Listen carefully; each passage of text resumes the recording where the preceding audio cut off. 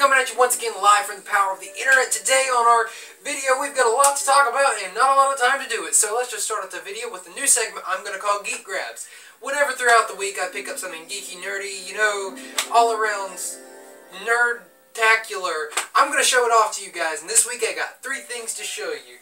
Number 1 is this action figure of Harley Quinn. I'm a collector, as you can see, of all the stuff I have. And it was like $7 at FYE, got it.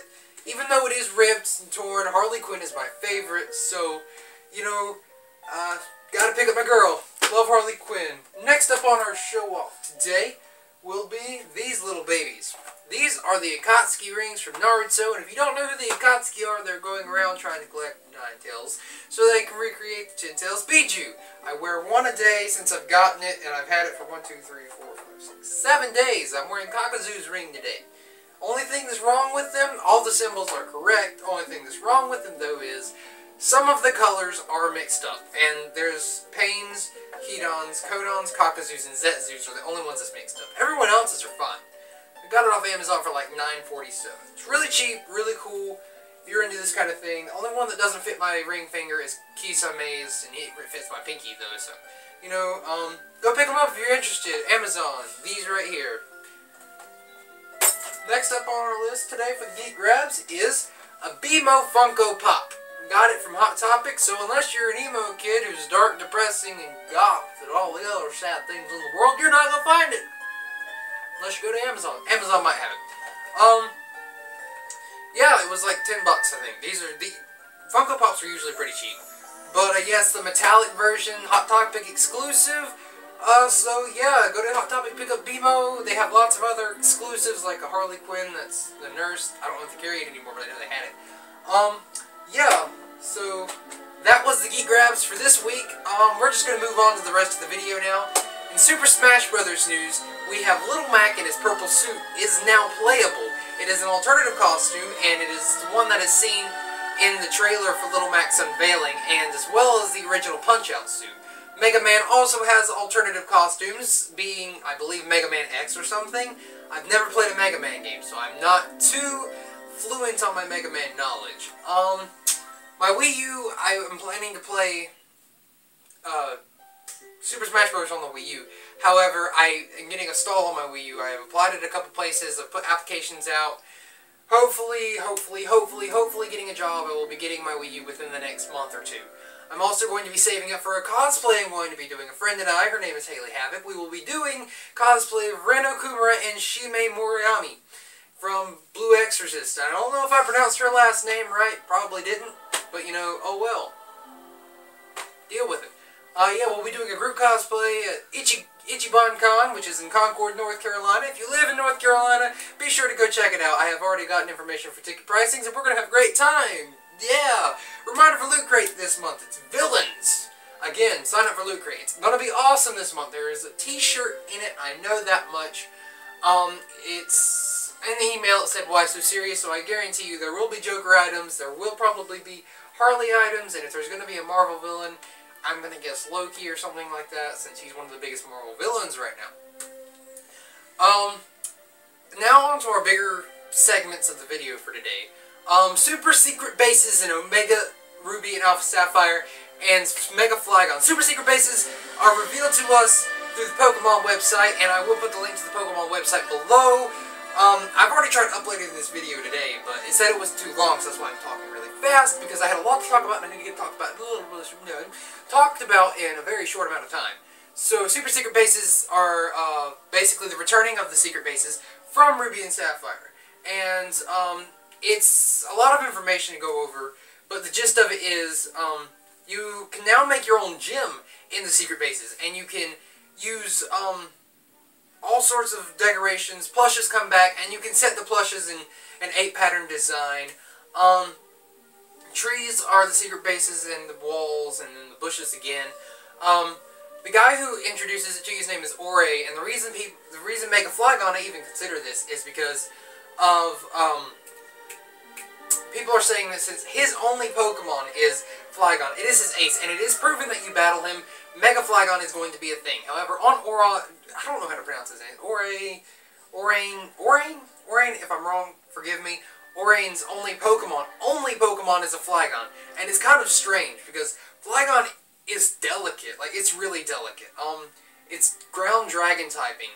And, personally, I don't think that Flygon's gonna get a Mega. He seems like one of those characters that's gonna be like Dexio, or, Trevor or Tierno in the games. I mean, in X and Y, not even Professor Sycamore had Mega Evolution. And, you know, he was a main character, and you battled him. So, I really do doubt Orain is going to get Mega Evolution. I really do. So, Flygon lovers, I'm sorry. I don't believe Mega Flygon's coming. If it does come, though, hopefully it will change its typing to Bug Dragon. Yes, it gives it more weaknesses, but it fits its description a lot more. Next up, we're just going to slide on into Zelda with Midna, Agatha, and Lena's updates.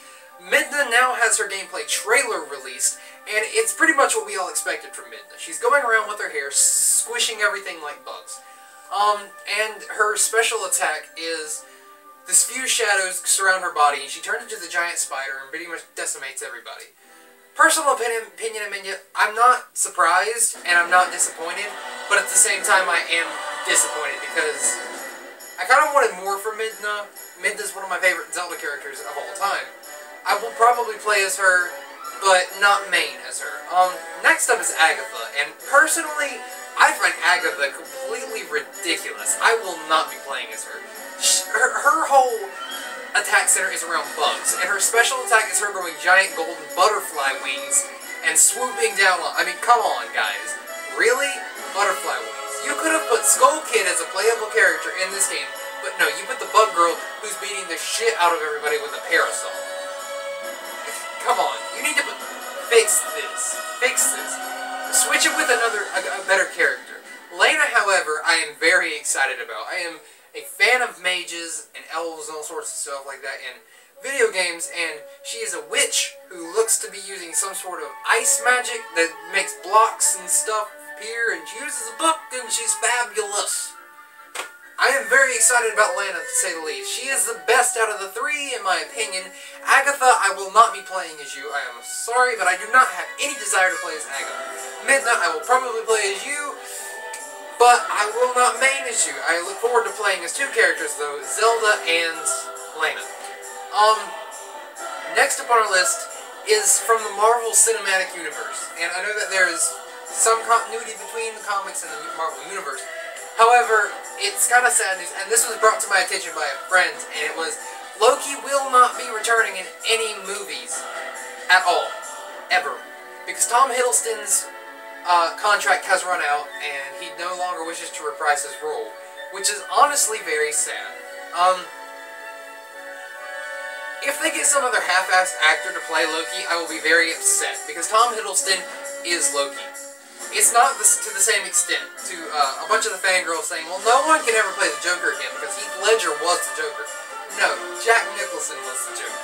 I'm sorry to tell you little fangirls that are 12, but Heath Ledger's Joker was a fucking god-awful Joker. Hate me for it, but I don't like him. I don't. Loki, however, Tom Hiddleston was the perfect Loki. Perfect.